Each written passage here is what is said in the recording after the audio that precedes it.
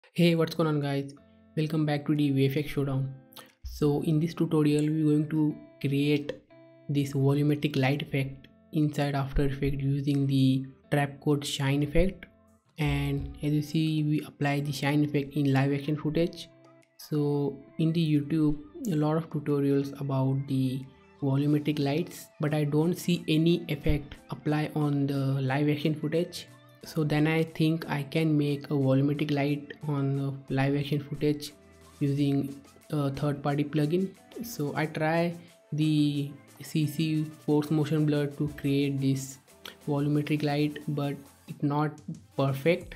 So I try the shine, and as you see the result, it is perfectly displaying the volumetric light, realistic. As you see, pretty cool, and I am in half resolution, so that's why you see this kind of stuff. If I change this to full, you will see the very nice volumetric light and the rays. So let's set this up, and if you considering this footage, this is one of my friend give me this footage and asked me to do a volumetric light effect he saw on YouTube, Video Copilot and other tutorials. So he asked me, can you make a volumetric light on my footage? So then I think, yeah, I can do. So this is just a experiment tutorial, and I think I need, and then I think I need to show you guys how to make a volumetric light on your live action footage. So this is the tutorial going to start. So I have the footage and we drop this into a new composition like so and move forward, and as you see this is the original light, as you see, and this footage have a long noise, so we don't care about here. So let's apply a shine, go into effects and preset, type shine. So this is the Trapcode shine. If you don't have shine, don't worry, you can go to the Trapcode website and you can get a free trial for this. I think 30 days, I don't know exactly, I will link in the video description, you can check that out, the plugins. Okay, so here is the default shine applied. So first we need to change the blending mode. So let me change. So as you see, if I move this, as you see this part, and we need lights.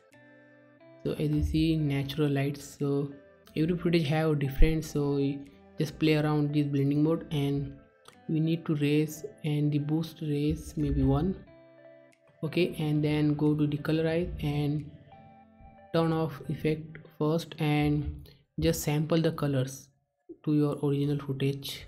So this is where is the best color part, I think this one. So as you see, this is the orange red color, as you see, warm color. And here, so in the shadow area we're going to select this one using the pick whip and just play the color setting like that, and you can enable, and we need to change this one mid tone, this white, this brighter part. So let me select this one and then enable, and you will see it is match almost. So we need to tweak a little bit to get the build result. So okay, this is pretty good, and as you see the light direction is not perfectly correct. So as you see, it is going downward, we want to face directly to the camera. So here is the source point, you can move the source point down just a little bit to align these light areas. So as you see, something like this, and as you see the light is coming toward the camera. Okay, and as you see in the original one, the ray is too big and too powerful. So how to do that? Go into the shimmer, I don't know what to call. So go inside and increase the amount, maybe 100, and as you see, if you increase more you get a more brighter and the rays. So As you see now what we are getting, so maybe I think 100 it's good, maybe 200. And other thing we notice that if we switch off the effect, you will see the in the footage we have a warm color almost, and that's why the shimmer is not doing its work properly. So change back to the 100, and we need to go into the colorize again, and the base on we need to change that to the red. Why we change? Because the footage have a warmer color and in the red, so that's why there is no lightness. So I experiment, and the red one is perfect for this specific footage, so that's why. And I think we need to increase the rates,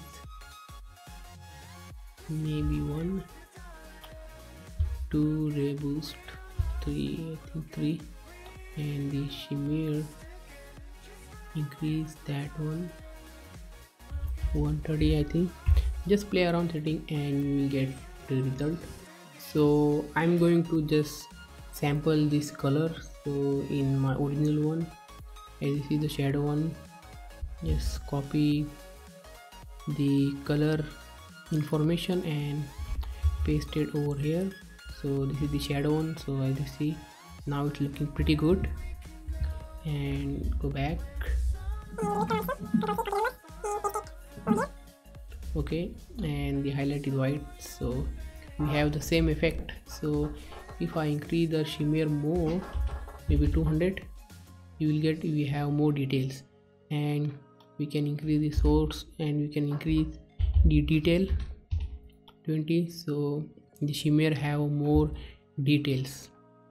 So what I mean, let me show you quickly. So as you see the hands are connecting to the layer. So if I increase 100, you will see the different result, maybe 15, so 23. Okay, looks pretty good. And using the source point, so it is moving with our hands and creating this nice volumetric light effect, as you see, pretty good. And we can keyframe the shine opacity, so the before and after, simple, and boost maybe 1.2 to get the powerful light effect. And here is the another example for my friend's project footage. As you see, let me quickly show the half race. So here is the start. Here you see nice volumetric light.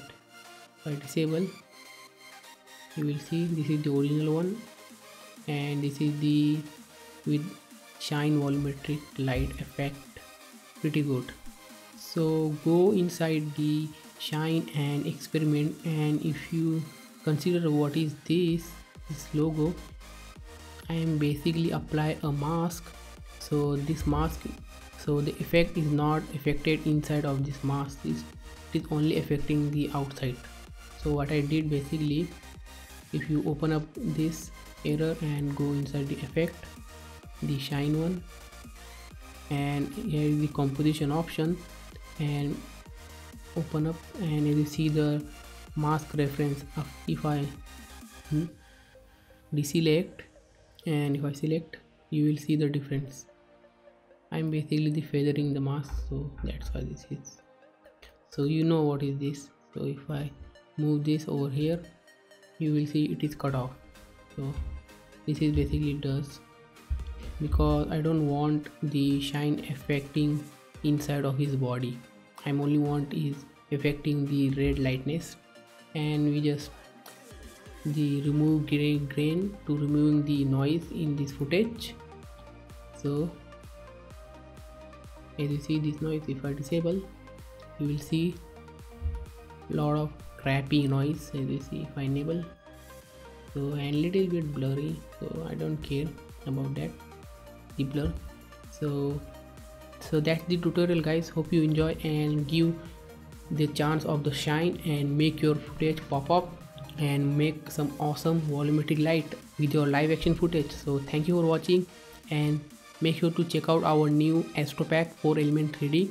So link in the video description and also the YouTube card. So that's it. Okay, we will see you in our next one. Have a great day.